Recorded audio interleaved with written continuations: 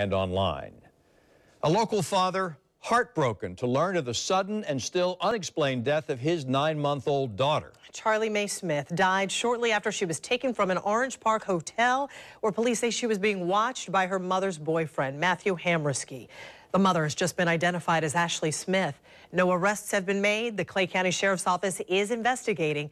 The baby's father told Channel 4's Kumasi Aaron he wants justice for his little girl. She was just she was just a beautiful angel. When Zach Smith saw his daughter, Charlie Mae Smith, 5 months ago, he never thought the next time he saw her, she'd be lifeless in a hospital bed. She was not alive. She was dead. I thought she was going to be alive, and she wasn't. And what made it even harder for this dad was what he says his daughter looked like. It was really painful, especially the bruising on her side of her face and the blood coming out of her ears and her nose. What do you think at a moment like that? I'm thinking, who killed my daughter? Clay County deputies have not said the death of 9-month-old Charlie Mae Smith was a murder. Detectives got a call around 7:30 Thursday night from the In-Town Suites on Blanding Boulevard in Orange Park.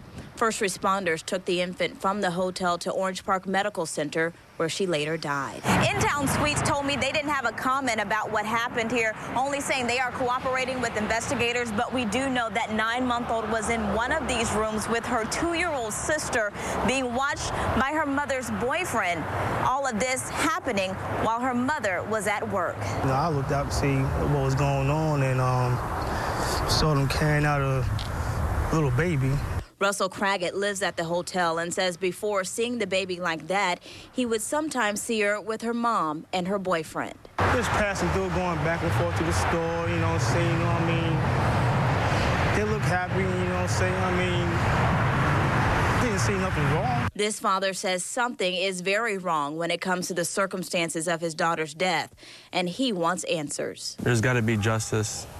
I feel like there's something there, and it's not like an accident. It wasn't. I know. I seen with my own 2 eyes, and when I seen, nobody else seen. In Clay County, Kumasi Aaron, Channel 4, the local station. This just in, guns were found at 2 different